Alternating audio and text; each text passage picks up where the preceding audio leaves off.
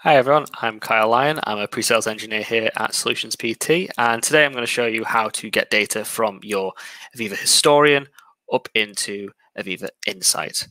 So what I've got here is I've got a small bakery simulation running in System Platform, and these objects are currently historizing to my historian. So I'm going to show you the process of getting that data out and into the cloud for analysis, machine learning applications, and all the things that Insight offers. So essentially what we're going to be doing, if I pull up a quick architecture, is this is what we're going to be going over today.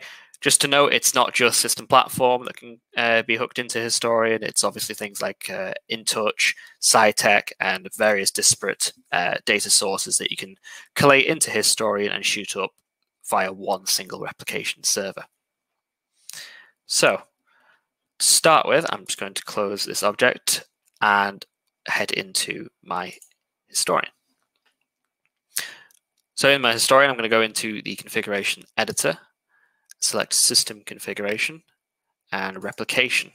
If you've dealt with Historian replication to a Tier 2 Historian before, it's a very similar process.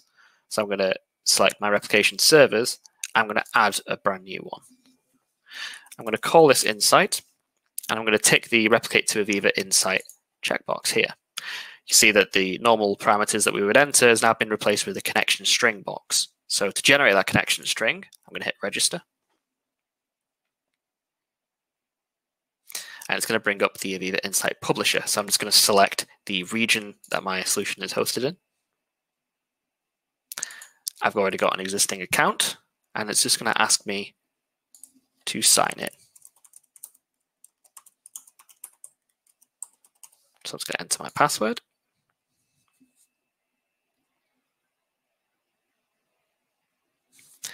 And then I just need to give my data source a name. So for the purpose of this, I'm going to name it Historian.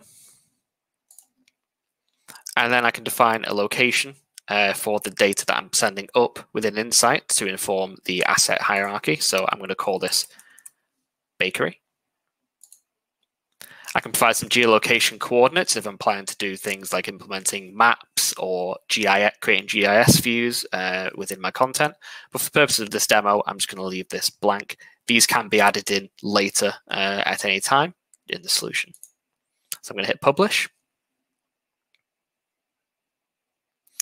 And it'll just have minimized itself there. So if I pull this back up, you can see that connection string has now been populated. So I'm going to hit Next. I have a store forward path already defined. So it's just pre-existing, so that's fine. But generally, you'd want to set this up such that if the link between Historian and Insight goes down, the data that you're logging will be logged to flat files. And then when that connection is restored, it will be pushed up to make sure there's no gap in the data. So I can change various settings to do with my replication, but for the purpose of this, I'm just going to leave it as default and hit Finish. You can see now that Insight has been created. So I'm going to head into Insight. I'm going to go to Simple Replication, and I'm going to add some of my tags from the System Platform installation that you saw before. So I'm going to add my dough bin weights. I'm going to add my mixer information, my motor information, and my oven temperature. I'm going to hit Apply on all those and Close. So if I go into Simple Replication, you can see that those tags have now been added. So now I'm just going to commit pending changes. And then I will switch over to my Insight. And then what it's doing in the background is that it's going to add in those tags and create a tag dictionary.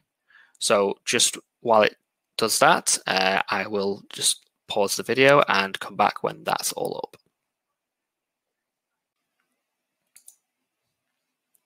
Okay, that should be enough time now. So if we head into search, I can see a list of the tags that I've uploaded. So you can see here from my dough bin objects, I've got my dough bin weight that I can select and chart. And if I zoom in on this,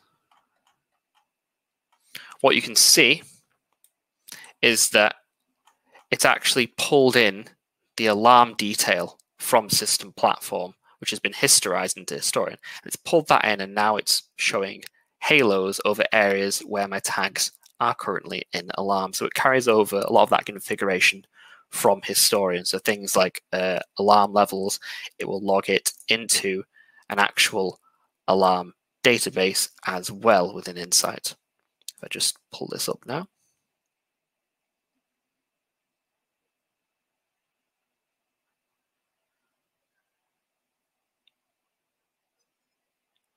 You can see here that it's imported them all from the system platform installation.